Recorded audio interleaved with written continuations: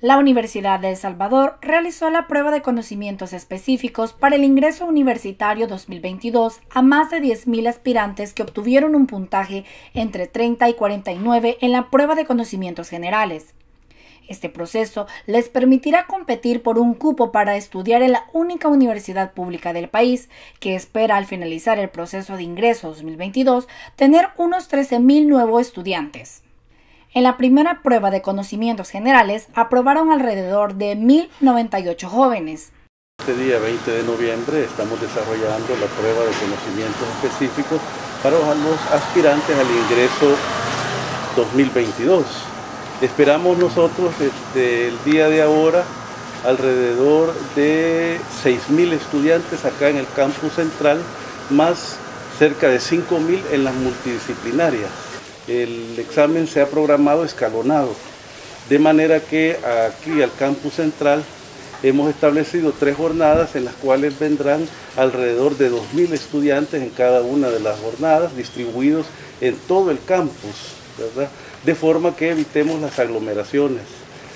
Por este medio agradezco a los padres de familia su comprensión, dado que una de las medidas de bioseguridad que hemos tomado es que solo pueden ingresar a las instalaciones de la universidad los estudiantes que hagan el examen.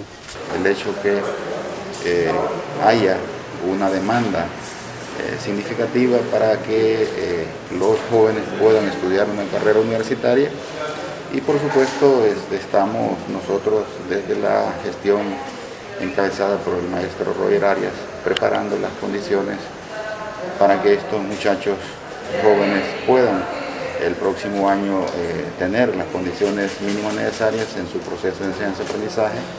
Haremos las evaluaciones pertinentes para determinar el nivel de presenciabilidad o combinar con la parte virtual, de forma que haya un proceso de formación integral.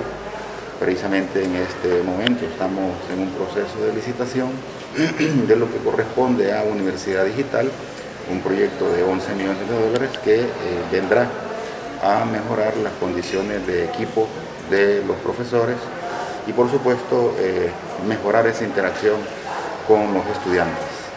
La prueba se realizó en diferentes jornadas en el campus central y en las diferentes facultades multidisciplinarias de Occidente, Oriente y Paracentral. Los resultados de la prueba de conocimientos específicos, que constituye la segunda fase del proceso de ingreso, podrán ser consultados a partir del 15 de diciembre de 2021 en los expedientes de cada aspirante.